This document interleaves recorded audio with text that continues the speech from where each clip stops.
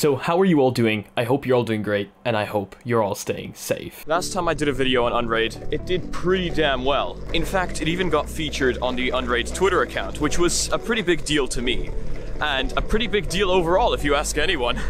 I mean, we were right there above Linus, so thank you so much for that, Unraid. It means a lot. But you guys seem to really enjoy that video. So I decided, you know what? I'm gonna make another one.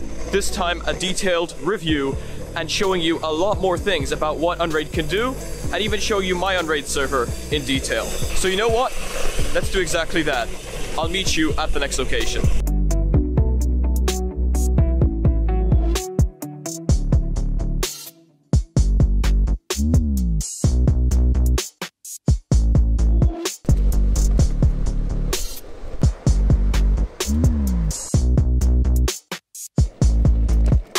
So Unraid is something that I really wanted to talk to you guys about in more detail, because I feel you guys deserve to know all the features that come with it, and because I absolutely love Unraid so much, and because I'm such a big fan of it, I feel you guys deserve to know exactly what I'm using on it, and the features that it has. So I'm gonna go through every page, one by one, in Unraid, and show you guys exactly what it can do, and what I'm using it for. How about that?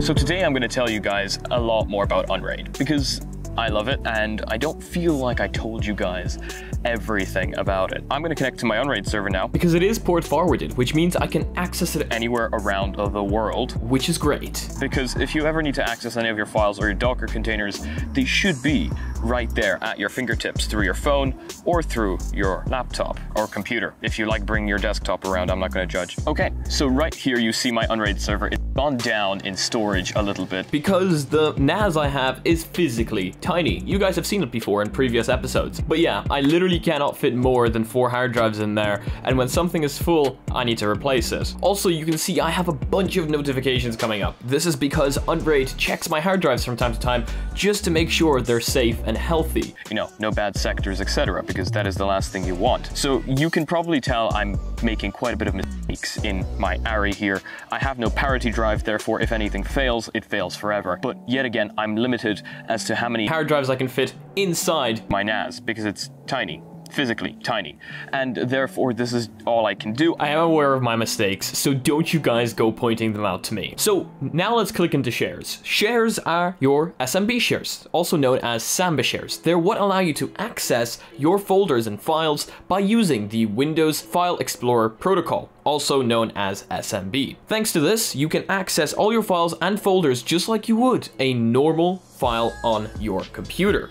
That is why I can connect to it right now by using the Windows Explorer, typing in the IP address, and seeing all my files as if they were there on my hard drive locally. And because I have gigabit, which tends to work pretty damn well, I can access them at pretty damn good speeds wherever I am in the world, therefore using them almost as if they were local. Now that is something I really enjoy, because this means that I can also access my Samba Shares on all other devices that support it. For example, my Android phone by using a file manager such as Solid Explorer, or on an iPhone by using other file managers that I have no clue about because my iPhone died. I guess that's what I get for talking crap about it. So these are all your shares. These are all the folders that you will be able to control using Unraid, giving access or denying access to certain users, which we will move on to in just a second. So really quickly jumping up to the tippity top, which is your dashboard, which is like my favorite page because it looks the coolest. You can straight up tell, you can see all my Docker containers that are running there. You can also see the ones that aren't running. Next to that, you have your parity drive. Mine is non-existent. Under that, you have your array, and as you can see, mine is completely healthy. You can see your temperature there, and the status, whether they are active or inactive. Here, you can also change your custom icon, which is really cool, because this appears during login. You see your uptime, registration, the name of your NAS, Under that, you see your motherboard, your processor load, your memory load, and your interface. As you can see, my one says 100 megabits. That's actually incorrect. That's just something my motherboard does from time to time. To the right of that, you see your shares, and at the very bottom, you see your users, which we will again move on to in just a bit. Back to the main page, which is the page we started on. As you can see your hard drive temperature here, you can see your reads, your writes, and your errors, and thankfully, I don't have any errors. So that's something Unraid actually checks for, and if it does find any errors on my hard drive, it actually pings me on Telegram. So yes, this is a really cool part of Unraid. You can set it up to send you a notification onto your phone on Telegram if it finds any read errors on your hard drive.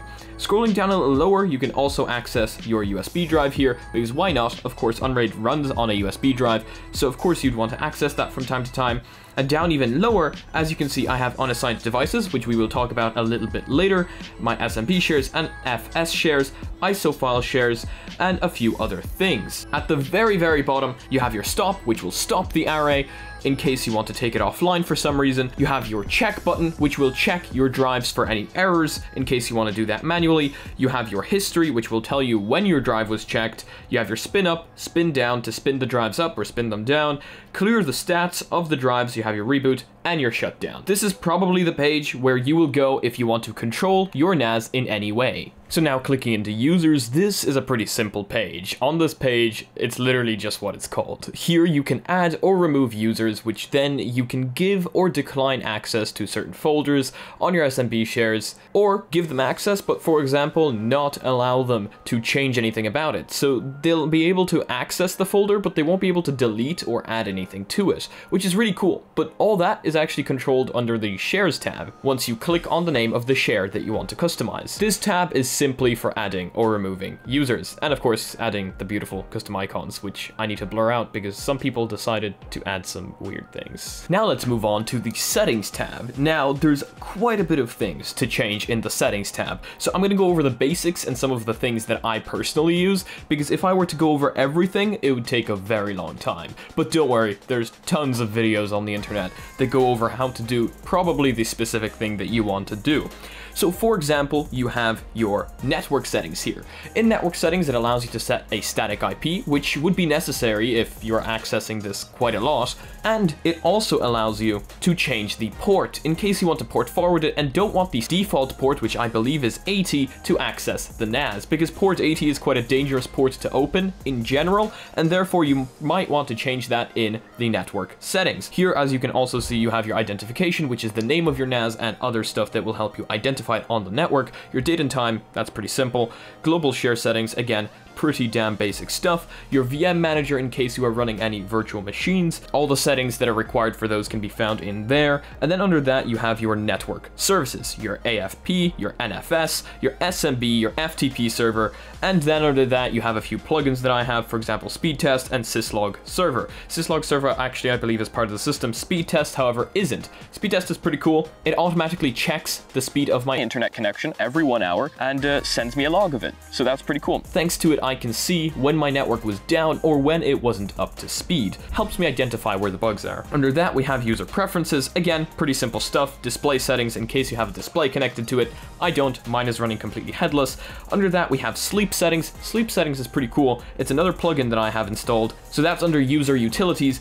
Basically, these are all the plugins that I have installed. Sleep settings is really cool. Sleep settings allows you to put the NAS into S3 deep sleep, basically allowing it to be off or in sleep mode until you, for example, ping it on, for example, your SMB port, or for example, the port of your Unraid server itself. Well, this is a great way to do it. Settings are right there, and it does work. It works really, really well. Wake on LAN, perfect on this. Ping it. Now, all that needs to be set up, and I used to have that set up before I needed it to run 24/7. What that means is every time I would try to access it, the SMB share, or try to access the web interface, it would wake the NAS up using the Wake on LAN protocol. Now, all that was set up in my router, but what made it work was this sleep settings plugin from Dynamics. Thanks to this, the NAS could go offline if the drives weren't being used or if there wasn't enough network activity. So really cool if you want to play around with that, save on some power, save on some energy. Next one we have is system temperature. That's another plugin I have there. Pretty self-explanatory, you know, to check your system temperature in case something's overheating. And of course, I find that pretty important because my thing used to overheat quite a lot. Then we have unassigned devices. And unassigned devices is really a great plugin because what it does is it allows you to connect external USB hard drive to your Unraid server and use them as SMB shares. I absolutely love this thing. It's super, super cool. It allows you to basically add more storage in addition to the SATA drives that you already have. Or in case you just want to share some files with somebody, you just plug in an external hard drive or a USB stick and boom, it shows up as an SMB share. It also has the auto mount feature, so anytime you plug something in, it automatically finds it and mounts it so that you don't have to go into here every time to mount it. How cool is that? Next to that, we have user scripts, which are basically cron scripts. What I would use these for in the past would be to start and stop AMP at a certain time of the day, meaning it would start and stop my Minecraft server at a certain time of the day. And under that, we have control IR, and I don't know what that is. I totally forgot what that is. I don't know what it's doing there. Now, after this, we can jump straight into the plugins. Now, these are just the plugins I was telling you guys I have installed. So as you see, the only one that we haven't mentioned at the very tippity top is Community Applications, which is an absolutely incredible plugin that we will move on to in just a second, but is a must-have for any Unraid user. Now, as you can see, these are just roughly all the plugins that I'm currently using that I have running. Moving into Docker, these are all the Docker containers, and as you can see, you can auto start them. Shows you everything. So if you guys are familiar with Docker, this is where all the Docker containers are at. This is where you'd run them, where you'd add them manually, but you don't need to add them manually because there's also an apps tab. And this is probably my favorite tab because going into this, you can add and remove community applications because the community for Unraid is currently thriving. It's huge, and anything you are looking for, you will probably find here. There's also the cool tab here to the left in case you don't know what you're looking for and you just want to find something cool. You can go into downloaders, you can go into cloud, and it'll basically show you a few really cool apps that you could be adding to your Unraid NAS, and all it takes is one click from the community app store. If you were doing it manually, you know, there'd be quite a bit more than one click, but thanks to the community app store, it's as simple as searching up what you're looking for or just looking through the bunch of apps they have and clicking one button to install it on your Unraid NAS. That's pretty cool. Now, that's why I'm saying it's a must-have plugin or add-on because, come on, who wouldn't want this? Then clicking into tools, it's just a bunch more settings that I honestly don't think I need to go through. It basically just gives you the system log, update OS, registration, system devices, more of the info than anything else. Going down lower, you have the log out option in case you want to log out. Even lower, you have the terminal. Of course, it's a Linux-based operating system, so of course, here you have access to everything like ls, cd ... and then ls, and you know, it's a Linux thing. So if you have any specific Linux software that you might want to run on this, it would probably work out. For example, I'm running Pulseway on this when it starts up, and that works pretty damn well. And that isn't an Unraid plugin, that is something that is actually running behind Unraid. So that's pretty cool. Going down lower, we have the feedback tab. My feedback is all positive. Even lower, we have help, which will show you a bunch of different boxes underneath options that they have in case you need help.